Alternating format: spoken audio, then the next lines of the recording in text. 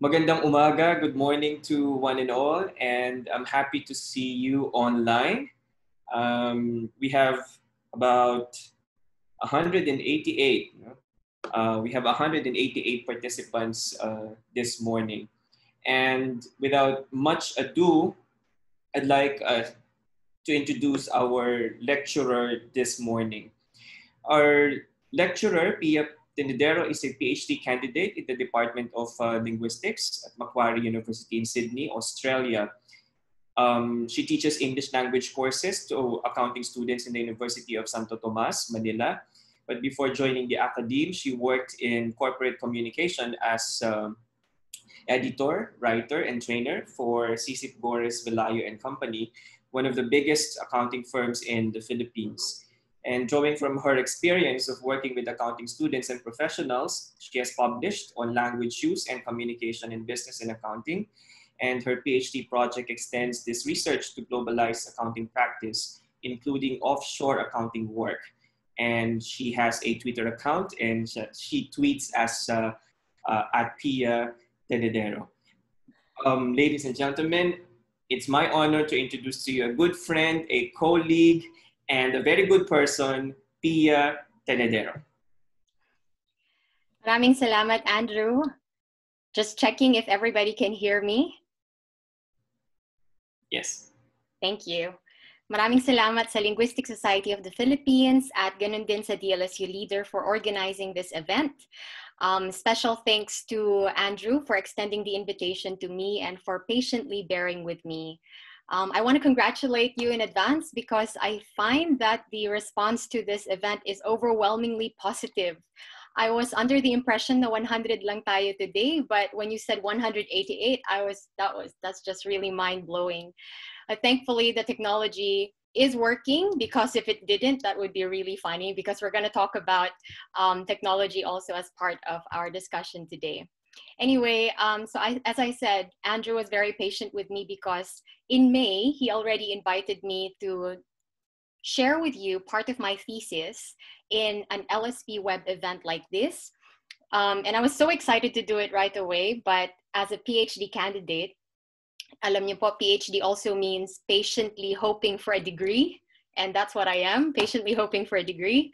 I have to prudently seek my supervisor's guidance on everything that I do related to my thesis, including what to present, where, and when to do that. But thankfully, my supervisors, distinguished Professor Ingrid Pillar and Dr. Loy Leasing, who are very brilliant. They're just really brilliant supervisors and super supportive. They gave the go signal for me to share with you today part of my findings that I believe everyone can relate to in these unique times. So if you will allow me, I will begin sharing my screen now.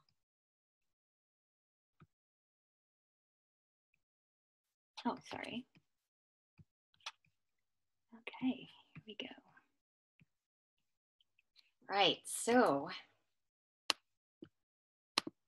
in the next 30 minutes or so, I will be sharing with you lessons about working from home, a sociolinguistic analysis of the globalized accountant experience.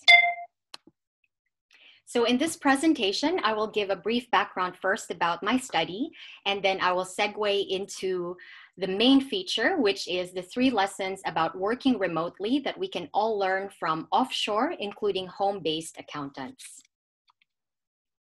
So first, please allow me to tell you a little bit about my study. My thesis looks into the communication practices and ideologies in accounting education and globalized accounting work in the Philippines. So why accounting? Because it is a global priority skilled occupation, especially in global north countries like Australia, US, and Canada. So what that means is there are a lot of jobs for accountants. And of course, that makes accountancy an attractive degree option. But my personal interest in this field, as Andrew has mentioned in reading my bio note, is linked to my involvement in accounting education and accounting work. So hindi man po ako accountant, I have a personal and professional interest, really, more professional interest in accounting education and accounting work. Now, why the Philippines? Because our country is one of the most active labor brokerage states, exporting workers to different parts of the world since the 1970s. But recently, our country has been gaining ground as an emerging global leader in knowledge process outsourcing, or KPO. Naririnig nyo na po siguro itong KPO. Basically, what it is a relocation of higher end or core business functions from one country to another. So ito po yung context ng globalized accounting. So when I say globalized accounting, this is the practice of professional accounting to support global businesses, some of which may be headquartered in the Philippines, like in Makati or BGC, or overseas, like in Sydney or Toronto, for example. I'm doing a sociolinguistic study through ethnography. Sociolinguistic means it's a qualitative, descriptive study of how communication practices shape and are shaped in context by social agents. So I'm not trying to prove any hypothesis. I'm not trying to fix the system or the structures in place. My goal is simply to describe and critically analyze, using sociolinguistic lenses, communication in action, as evidenced by ethnographic data.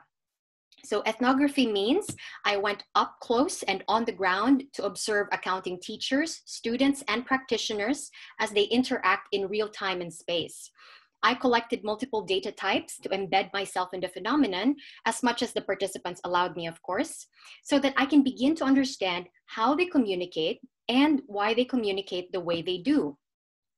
So during a 4-month fieldwork in Metro Manila from June to September 2018, I accessed 2 sets of research sites. I went to 2 top performing accounting schools and multiple workplaces of globalized accountants. And with the help of 2 administrators, 8 teachers, 9 students, and 18 accountants, I was able to gather qualitative data in the form of curricular documents, observation field notes, of course, interviews, online job ads, communication activity logs, and sample work. Using critical discourse analysis, I examine how communication is discursively constructed in text and enacted in interaction. So I follow Fairclough's CDA approach to examine the dialectical relationship between textual discourse and social practices in the classroom.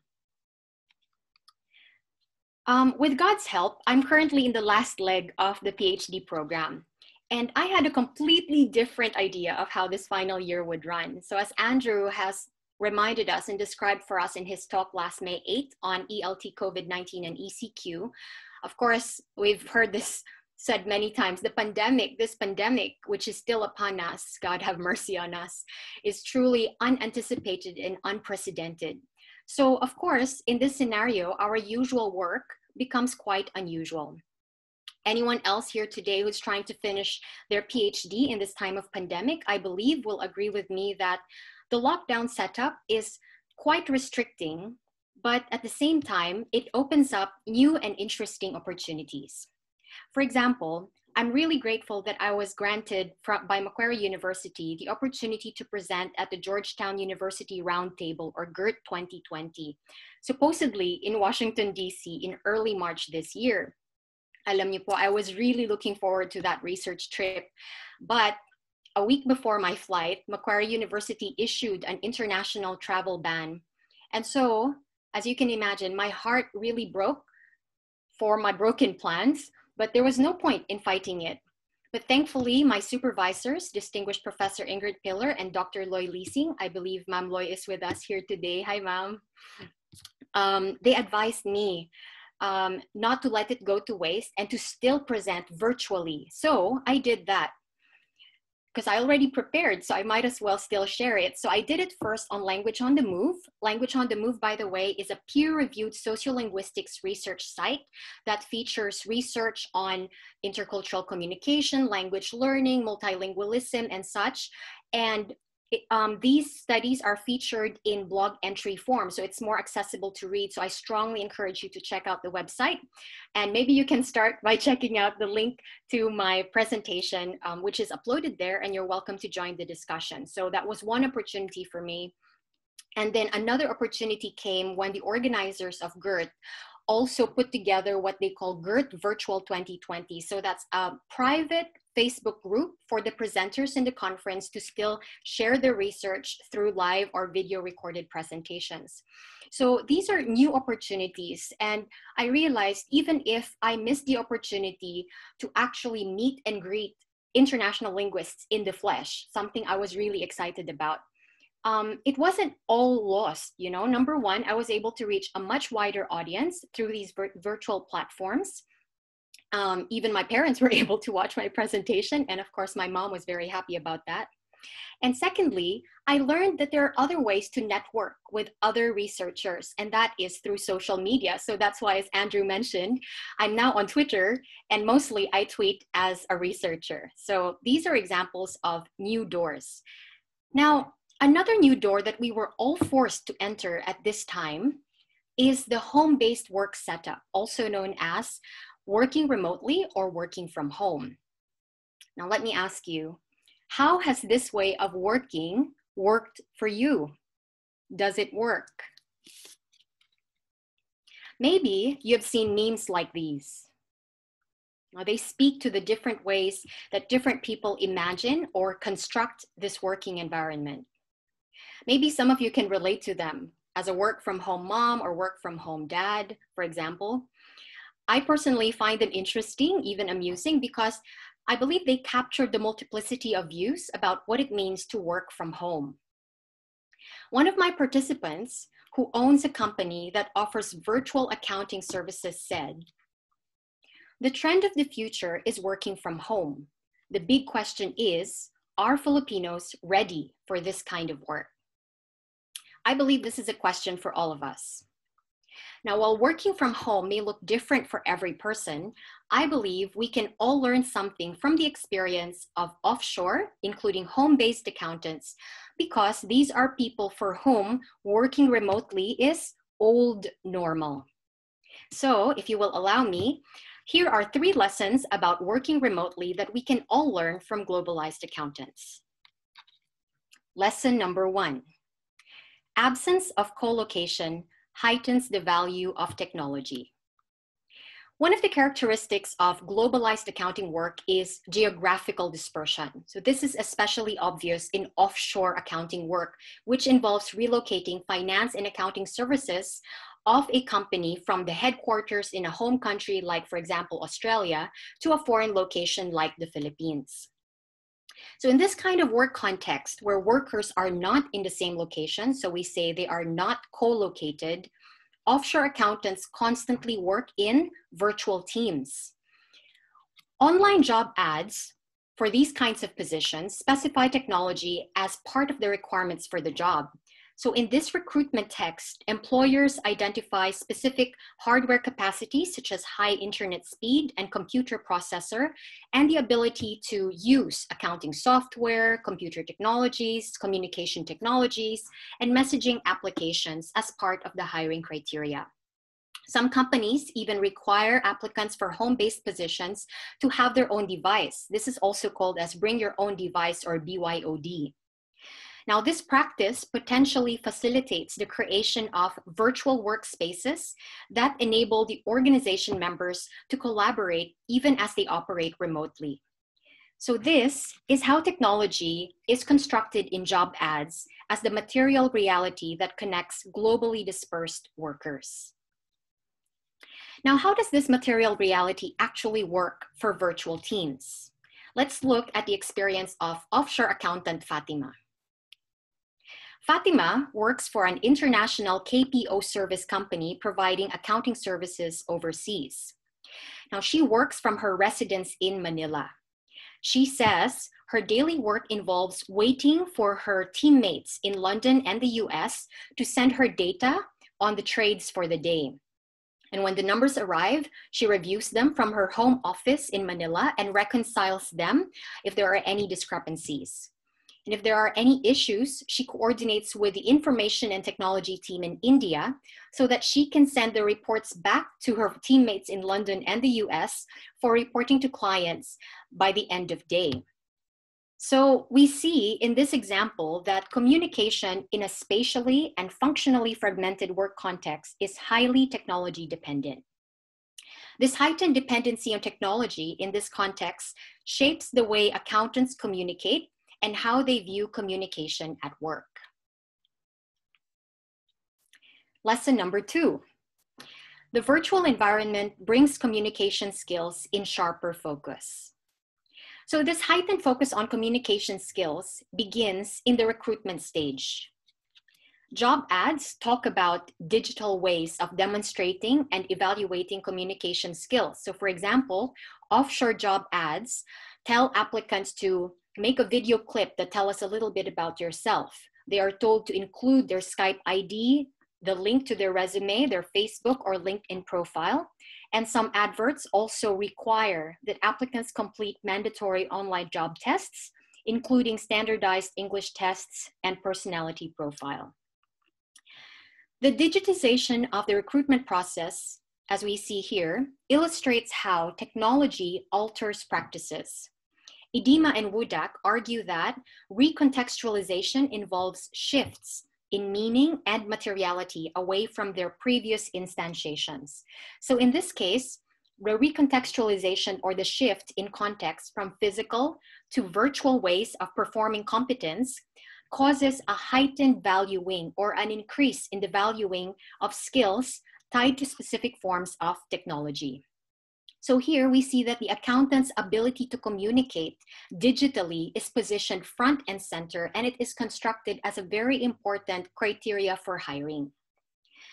Now, another way to look at this practice is to use the sociolinguistic lenses of performance, and specifically the lenses offered by Goffman and Penny Cook. Irving Goffman, in his very interesting book, this is The Presentation of Self in Everyday Life. I strongly recommend this reading. He talks about communication practices in work situations as a type of performance. So the way we communicate at work, performance daw po ito. And it is linked to our desire to control the way that people see us, that other people in the workplace see us. So in other words, Goffman is talking about communication practices as performance linked to impression management. Now, while Goffman is focused on impression management, another person by the name of Alistair Penny Cook talks about performativity or performance, that is public practices in communication and language use, as linked to identity formation. So this is another way to look at it, that our language use or communication practices are an act of identity. So for example, maybe you can say that what I'm doing right now, sharing my research, this communication practices, is a performance of my identity as a researcher or an academic. So looking and using these two lenses of performance as impression management and as identity formation, I argue that the virtual work environment now is a kind of stage that is set up by employers. And on this digital stage, accountants are required to perform their competence and identity as employable digital workers by embodying generic communication skills in disembodied ways. By generic communication skills, I mean writing and speaking. I say they're generic because anyone who has had some form of education, especially higher education, can of course write and speak. So they're generic in that sense.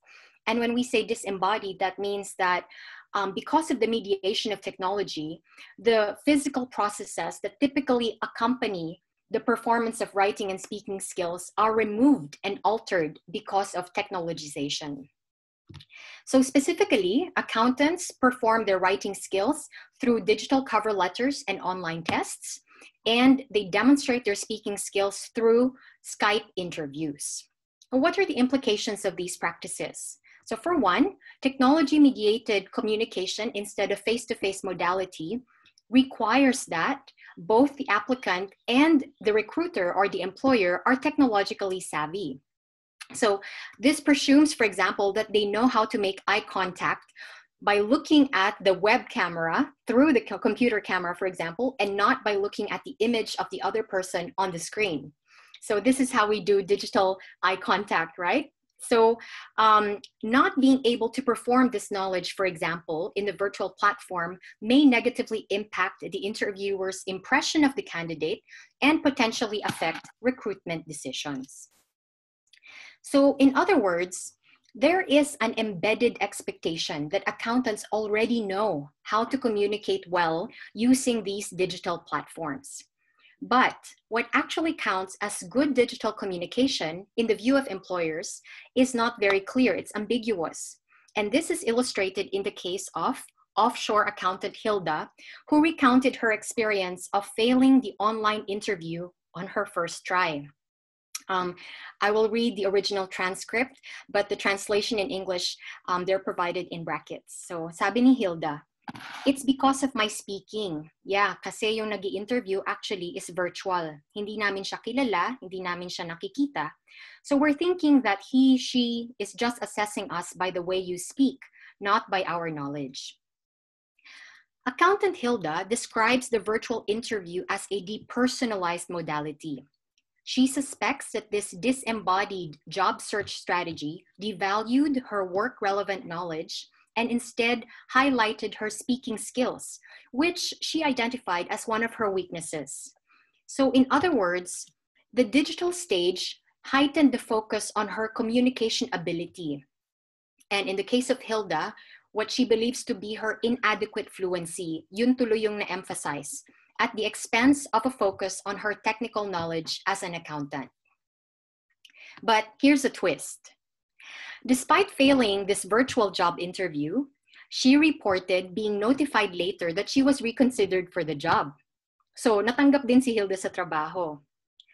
In my view, the reversal of this hiring decision suggests that while the ability to communicate technologically is emphasized as a criterion for offshore positions, what counts as good communication in virtual environment, how it is validated or evaluated by gatekeepers, and how much impact it really has on the hiring criterion or the hiring decision are not clear. They're all ambiguous. So in other words, digital communication skill is constructed as an important yet ambiguous hiring criterion. What is only clear to us is that to be employed, globalized accountants are required to step on a digital stage, a virtual platform where to perform their communication skills, which may be potentially treated as a proxy for their technical knowledge and competence as accounting practitioners. So in a work context like this, where accountants need to work in virtual teams, the hiring decision initially hinges upon their ability to demonstrate their digital communication skills more than their digital accounting skills. Now, the sharper focus on offshore accountants' digital communication skills is confirmed by the view of an employer. Boss Tita said, "Because clients cannot see us, one sense that is sight is missing. So another sense should compensate, that is the sense of verbal communication. If this is impaired, it's not going to freaking work." And you can tell from those last two words that Boss Tita feels very strongly about the importance of the verbal ability of her accountants. Well, actually, the context of this excerpt is she was really expressing her concern or really complaining about what she believes to be the limited competence of her virtual accountants when it comes to digital communication. Now, this view reflects how visual absence or not being able to see coworkers or clients face-to-face highlights accountants' verbal presence or their verbal skills. Now, as mentioned earlier, this means that features of their verbal expression, including their fluency and maybe even their accent, they become more emphasized.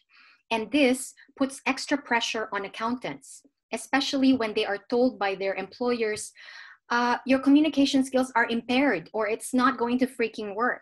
You know, these kinds of discourses, we call them the perennial deficit discourse, which is always emphasizing the gap, always saying, basically the message is no matter what you do, your communication skills will never be enough.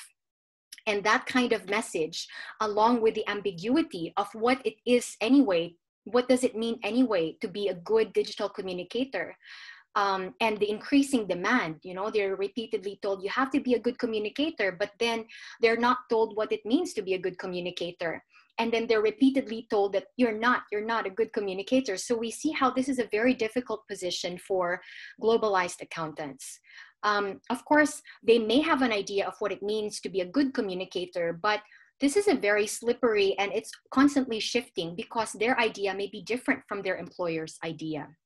So we see here that this can exacerbate accountants' verbal and linguistic insecurities. So this is one of the challenges of working in a virtual environment. Now, the notion of not seeing or the sense of sight as missing mentioned in this excerpt points to limited visibility or transparency in the remote work environment. And this brings us to the third lesson. Lesson number 3. Remote workers' productivity and efficiency are under close surveillance online. So the notion of not seeing or limited transparency has implications on the impressions of productivity and efficiency, or what supervisors and clients imagine accountants are doing when they are working from home. This issue is concretely described by offshore accountant Corina. So in describing her offshore work, she said, "The difference now, I think, is the language barrier. It is more difficult because there's no direct contact. And then they, client, are not seeing what you're doing, but I know in myself that I am really working 8 hours and sometimes render overtime if needed." The absence of co-location or the lack of direct physical contact is described here by Corina as a barrier, which makes work interactions more difficult. So the absence of face-to-face interaction in offshore work emphasizes the spatial fragmentation and the lack of visibility among team members and clients. So the fact that co-workers and clients cannot see or cannot monitor each other as they work remotely is seen as engendering doubt and suspicion on whether accountants are in fact using work hours to do actual work. So this view captures the reality that the physical barrier creates issues of trust, which may be easier to manage if we are interacting with warm bodies in the same space than if we're just interacting with talking heads, on the screen or in our ear. So these notions of transparency and accountability are hallmarks of audit. Now, audit is a concept that originated in the financial and accounting field in the early 1980s to address the economy, efficiency, and effectiveness of publicly funded activities. But from its mother domain, that is accounting, the concept of audit has been extended to other domains, including higher education, which takes the form of practices like accreditation. But despite this extension, audit has retained the sense of principles and practices of scrutiny, examination, and passing of judgment that operate on a relationship of power between scrutinizer and observed. So in other words, audit assumes a position of low trust. So low trust and critical skepticism, these tend to be the posture of social agents who cannot interact face-to-face and who often do not have a shared cultural context, including not having the same first language. So we see trust is a big word, or it's a very important issue in the context of virtual work environments. The interrogation of trust in this context, in turn, provides a pretext or a reason for the imposition of new norms of conduct and professional behavior that I argue are aimed at putting remote workers under close surveillance.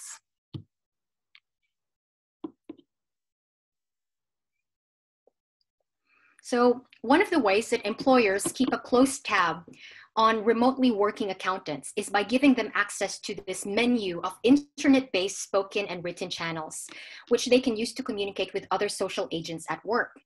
And these channels, of course, offer variable advantages and disadvantages, and the accountants have to take these pros and cons into account in deciding which channels to use to get their job done on time.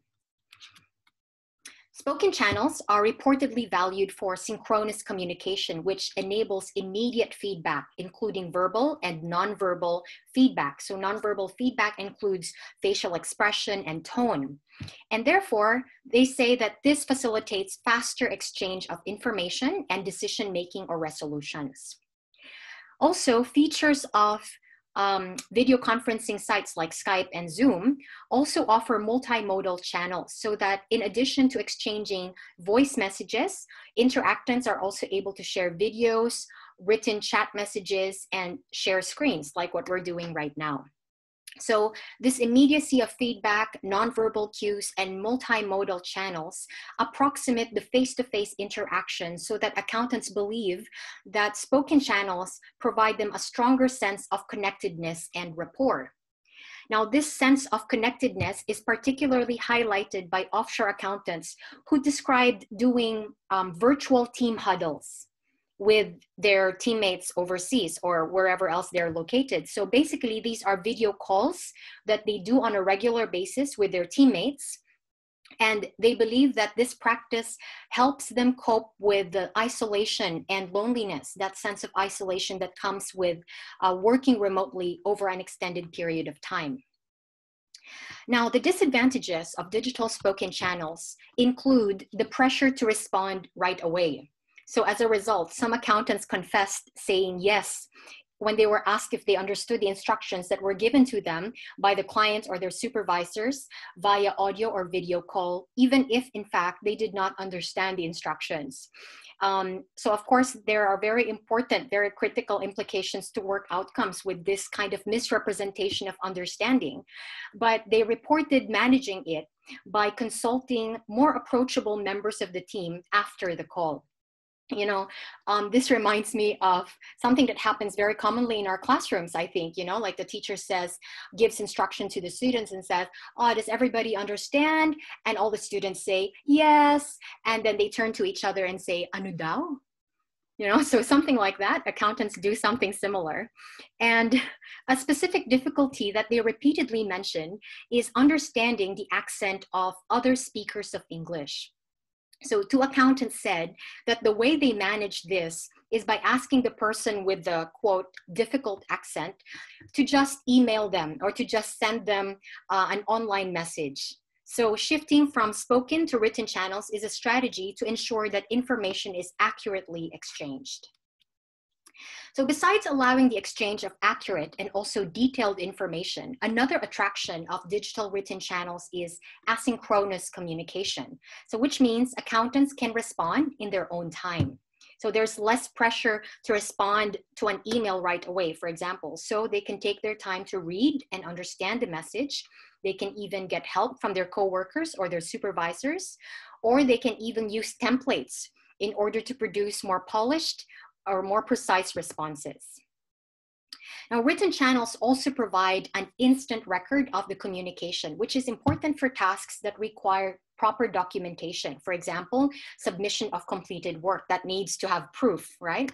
And also agreements done orally. Now, a limitation of digital written channels is related to it's being a form of asynchronous communication.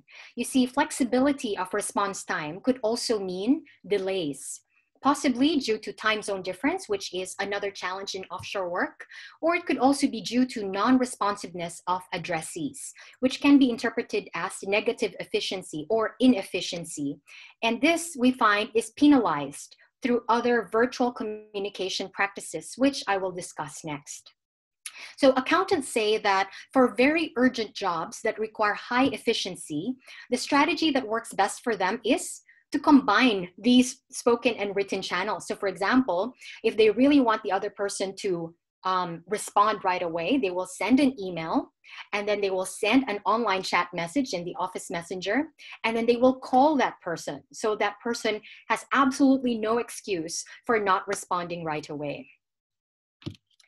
Now, what if the other person still does not respond? Another form of surveillance is the practice of penalizing that kind of practice or behavior, not being responsive right away, or which is considered inefficiency and is of course frowned upon in the corporate work context. Accountants talk about two practices, chasing and escalating. So let's look at chasing first. Accountant Alma describes it for us as, and again, please allow me to read the original transcript. Pag offshore kasi, lalo ganito, naka-work from home, tapos ang kailangan mo is yung boss mo na nasa ibang location. Kung hindi sila responsive sa chat, para kasing hindi mo alam kung anong nangyayari sa kanila dun eh. Hindi naman nila madalas sabihin na, oh, meron muna kaming party or meron muna akong meeting. Hindi naman ganun. So yun, minsan yung pag-chase, like kung nababasa ba niya or sobrang busy ba niya. So chasing here is described as the virtual act of running after someone who appears to be evading uninitiated communication. Another practice is called escalating. Here's Accountant Fatima's description of it. Depende kasi sa issue. Kapag if it's very critical, that it needs to be resolved within the day, kapag 1 hour, hindi ka pa pinapansin, you escalate it in the first level. So, i-email mo yung taong ayaw gumalaw. Tapos, isisi mo yung boss niya at saka boss mo. Pag ayaw pa rin niyang gumalaw, you call the boss of that person and then sabihin mo na ganito, ganyan. Yung second level, yung boss ng boss niya ang nakasisi na. Tapos, yung third level escalation, yun na. Mag-email na yung boss mo sa boss niya. Yan. So, escalating here is described as the virtual act of reporting a project issue due to a team member's inaction to higher positioned social agents in the workplace structure. In Filipino, this is the equivalent of sumbong. And while we culturally frown on this practice, it is actually encouraged, even applauded, according to Fatima, in globalized accounting workplaces where efficiency and productivity are priority, even sometimes at the expense of co-workers' face.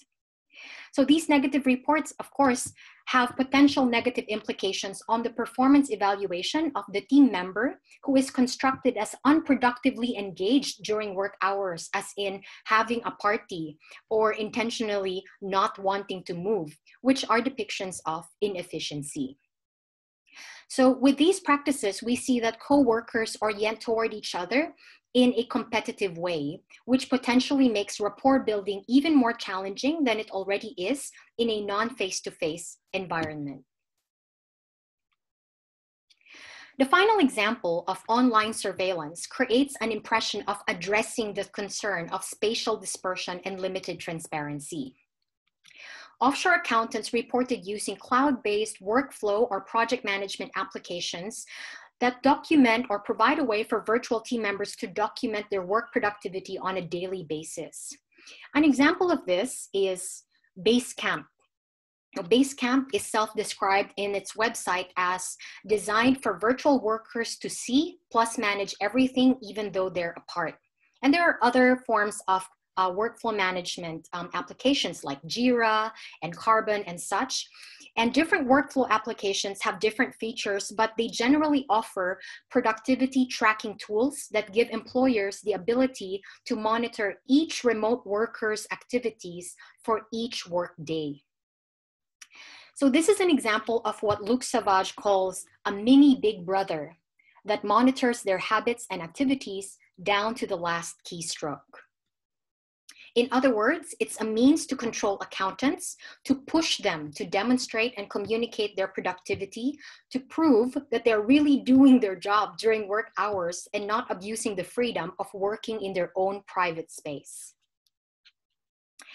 This final lesson points to the tension between autonomy and accountability.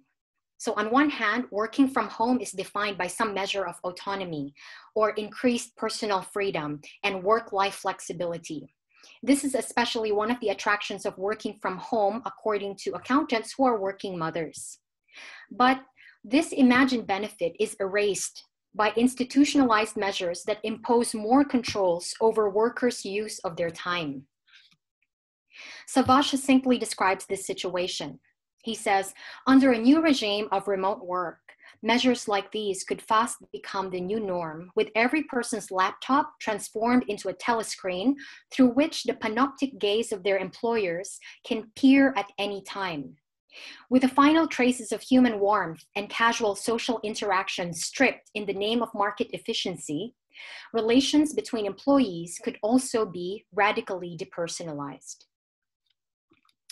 So in sum, here are the 3 lessons from accountants about working remotely. Number one, absence of co-location heightens the value of technology. So if the rest of the team and the clients are in different locations, technology provides a way to manage that spatial fragmentation. Number two, the virtual environment brings communication skills into sharper focus. So on the digital stage, communication skills are placed front and center so that it tends to be given more value, sometimes even more than technical competence. So this increased valuing of communication skills is linked to the absence of the sense of sight or not being able to see the other team members, which engenders that sense of suspicion and doubt or low trust on whether they are in fact working, even if they are at home. And number three, remote workers' productivity and efficiency are under close surveillance online. So digital channels, chasing and escalating, cloud-based project management software are examples of these surveillance tools that compel accountants to communicate or to perform transparency, accountability, and efficiency online. So using the lenses of audit, these practices may be viewed as controls that are set up in order to remind accountants that they are under constant surveillance so that they will not be too at home while working at home. And this, in effect, has the impact of creating some sense of insecurity. And that sense of insecurity stems broadly from being made aware that it's not enough to be good in their technical skills as accountants. Because the idealized globalized accountant, as we've seen represented in the ethnographic data, are expected to also use technology and not just use, sometimes even mimic the automated productivity and efficiency of technology to create positive impressions of trust. And so here we see the tension between autonomy and accountability. So those are the three lessons that we can take home for today. And it is my hope that these findings invite you to reflect on your own experience of working with digital communication technologies, as for now, most of us still continue to work from home. But I also hope that we can all sooner go back to our physical offices. Thank you very much for your time. Salamat po sa inyong pakikinig.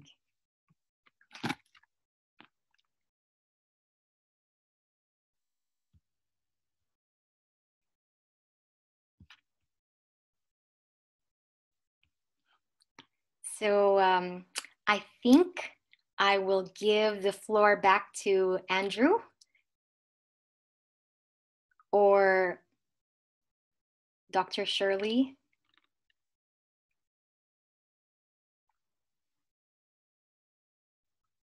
What is happening now? Oh, I see my supervisor, Dr. Loy Leasing, is in the house. Hi, Ma'am Loy.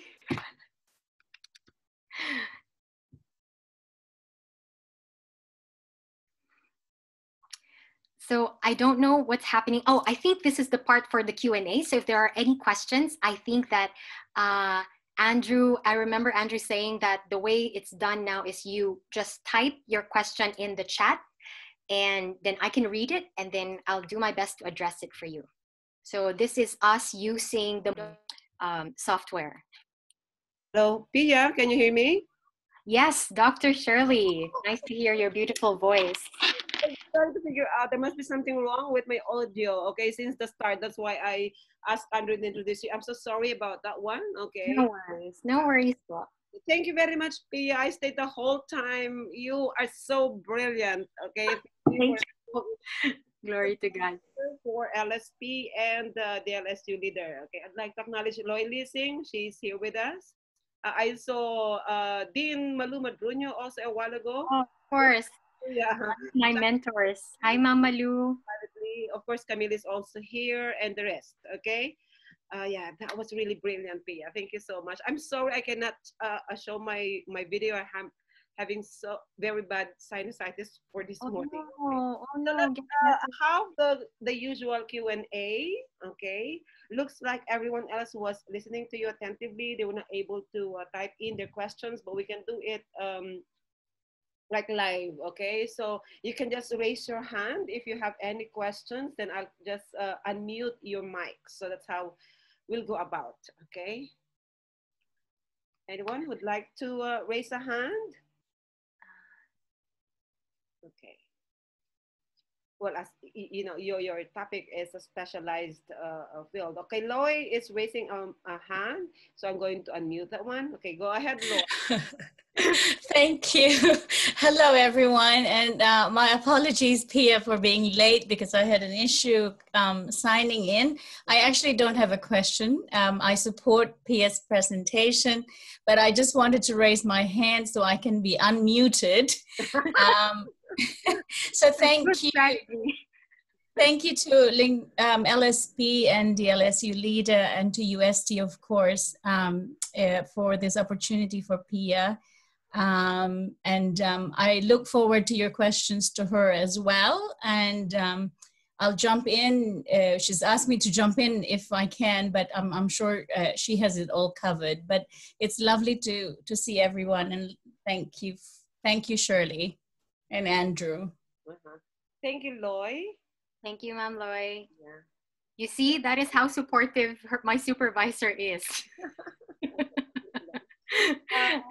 I'm thinking of asking this one, okay, probably due to some ignorance in the field of accountancy. But Pia, in your personal assessment, where's the accountancy field going in the Philippines? Okay, I've heard you come from the SGV. Okay, in your presentation, you were talking all about this digitization of the accountancy as a field and so on and so on. But in the Philippines, is that happening now?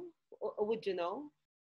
Thank you. The interview and everything done through internet. Okay, I'm not aware. That's why I said probably due to my ignorance of the field. Okay, I can only speak of my work, which is all about teaching. Yes, of course. That's a very important question. Thank you, Dr. Shirley. In fact, so everything that I presented today, it's in the context of globalized accounting practice in the Philippines. So yes, in terms of the use of technology that I've mentioned in my presentation, all of that is happening already, and mostly, of course, affecting offshore accountants. So ang offshore accountants po, these are Filipino accountants. They're based in the Philippines, but they are providing accounting services to clients based overseas. So that is why technology plays a very big part in that kind of work context. Okay, but in the Philippines, like it's not that it doesn't have to be offshore. Yung locally lang. They are still engaging in face-to-face a modality, or nag-shift na rin sila into like 100% digital platform? All right. So yung mga, I think Dr. Shirley is talking about onshore accountants. So yung onshore, yun po yung kanilang mga clients ay naka-base din sa Philippines. Okay. So for those kinds of cohort, for that kind of cohort, mostly their interactions will also involve face-to-face pa rin po, except I guess one of the things that I appreciate about the new opportunity that this topic allowed me at this time is everybody onshore and offshore at this moment will have to do it online, so virtual po, even onshore. So just at this particular moment, even onshore accountants have to use technology to keep in touch with their clients and their teammates. But of course, when I gathered my data during that time, it's not as emphasized as in the experience of offshore accountants. Okay, very clear. Thank you for elucidating that one, Pia. Okay. No worries. Yes. Any other questions? Okay. I'm okay. So at this point, Pia, oh yeah, Venmar Kudog, okay? Venmar, you are already muted. Go. Hello po. Yes. Good morning po. Good morning pa po ba? Ayan, good morning po. Especially to Miss Pia, good morning. Can you hear me po? Yes po. Ilang, sir.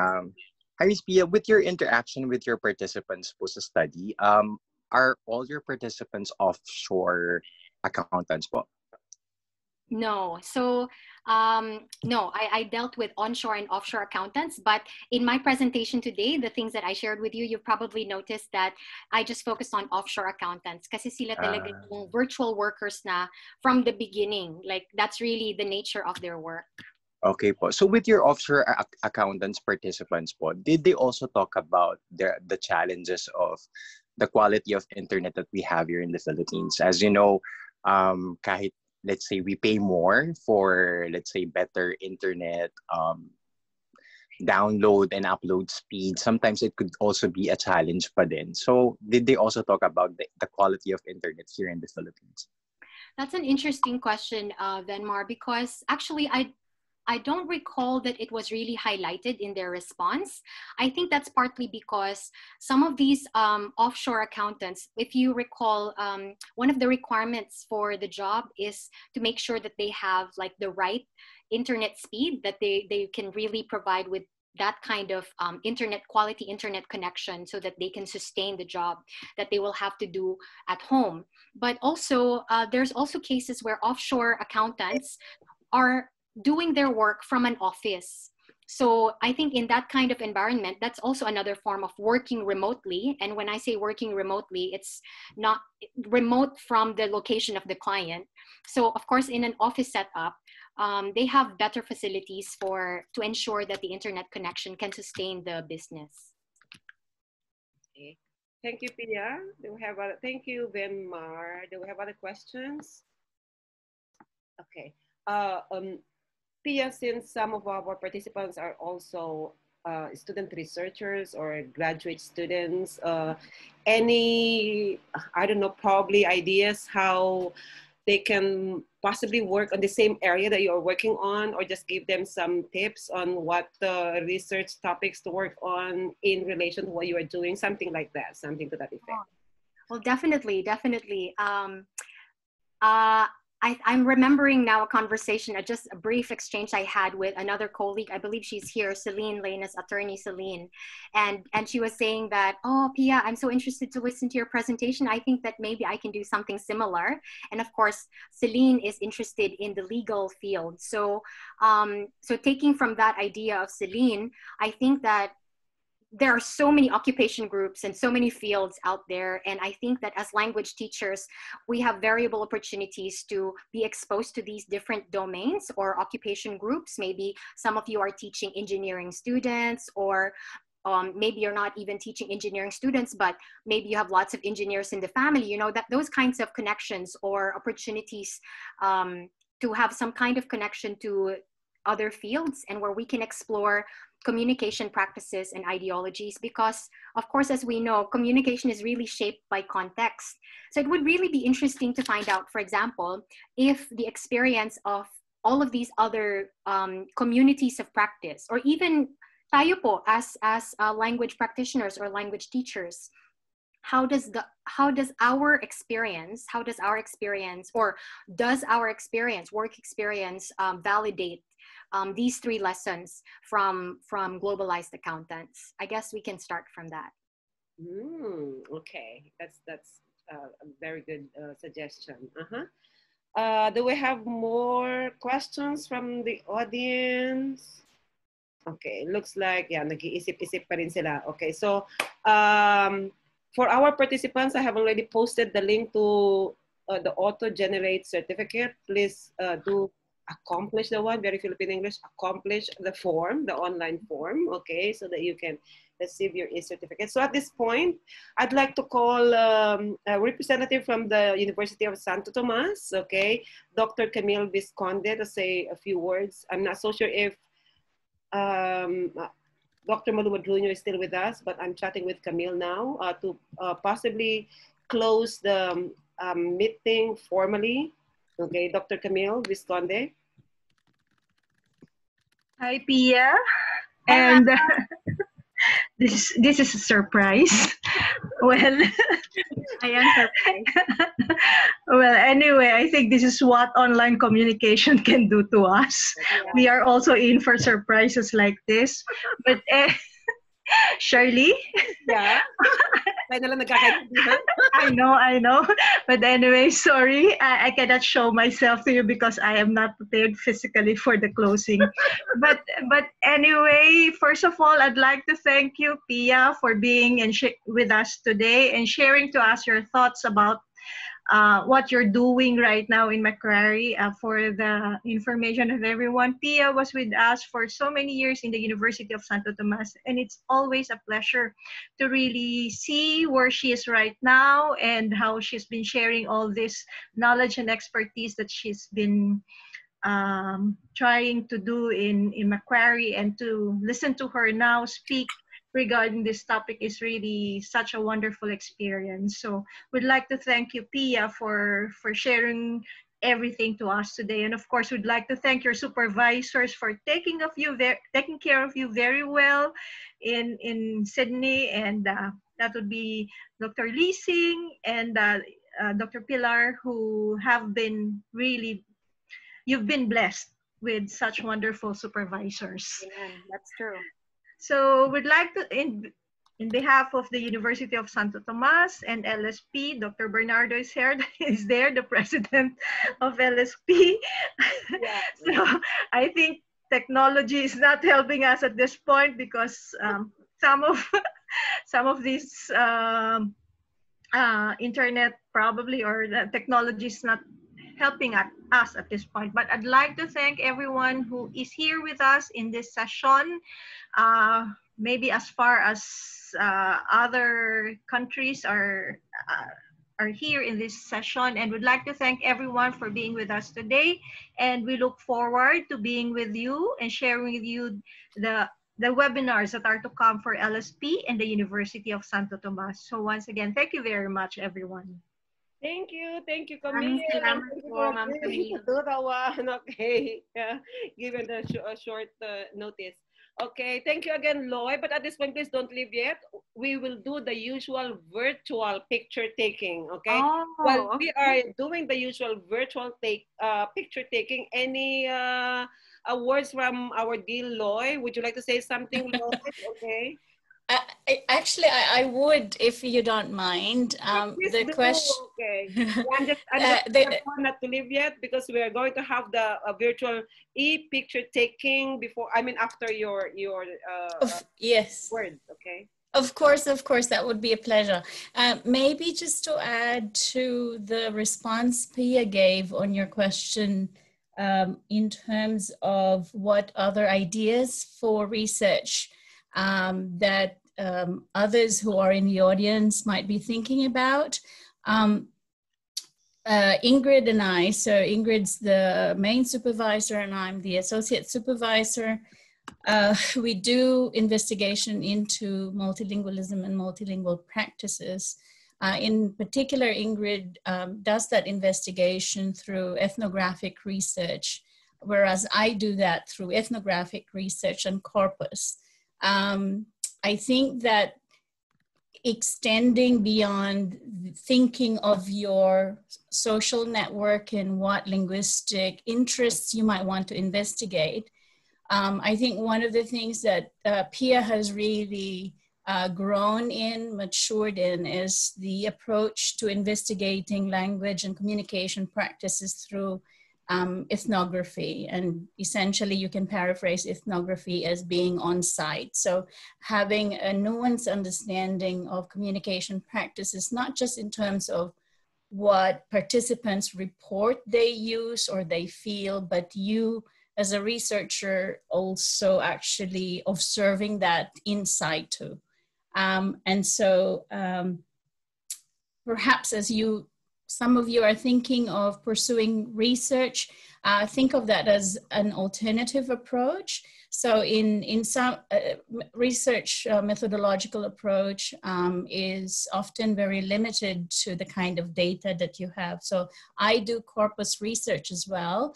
And what I discover is very much limited by the corpus that I have in my hand. Whereas ethnographic research allows you to not only build corpus, but to also go through and go to all these spaces to do the observation that you have. And in the end, like you've heard Pia share, you have a very data-driven and empirically based approach to understanding complexities of how languages are used in the various spaces that you are in. So I hope that makes sense. I don't know if I'm allowed to say, Andrew and Shirley, they kindly invited me to do a talk in the future. Yes, so okay, maybe I'd like to announce the one as early as now, but I'm not going to preempt yet. Yes, so please watch out for so that. I've tentatively said yes, but maybe that's a topic I can further pursue. So I hope that yeah, and obviously much of what inspires you to do research is also what you read. So I've had the good fortune of Pia reading one of the papers I've written with Ingrid, and that partly also motivated her to try and find where I am in Sydney. So yes, thank you. Thank you, Lo, and we look forward to your talk. Okay, I'll announce that one soon. Okay, after arranging everything. So at this point, okay, everyone, you might want to switch on your video, although I can't switch mine. Okay, for our picture taking. Okay, I'm now on the first screen. We have 10 screens at the moment. Some already left. Okay, so please flash your best smile. Mary Grace, I can see you on the screen. Would you like to, something's covering your face, okay? Mary Grace, something, okay. Smile, where's Pia? Now on the first screen, Andrew is there. Okay, there's Pia. Hi, Andrew. Something wrong also with your audio, okay? Let's have now the usual picture taking. Let me just close the other screen here. Okay, ayan. Okay. Already, 1, 2, 3, smile. Thank you. Next screen now. William, I cannot see. Okay, there you go. Priscilla, Agaton, nag-check ako talaga. Hi, Irish, you're there. Priscilla, I cannot see you. Where are you? Okay, smile. 1, 2, 3. Thank you. Third screen na po tayo. Wow, ayan na. Kompleto pa rin sila. Okay, smile. 1, 2, 3. Hi, Dr. Rachel. I saw you. Nandiyan ka pala, pinsan. Okay. Next. Fourth screen now. Anna May, you there? Irish.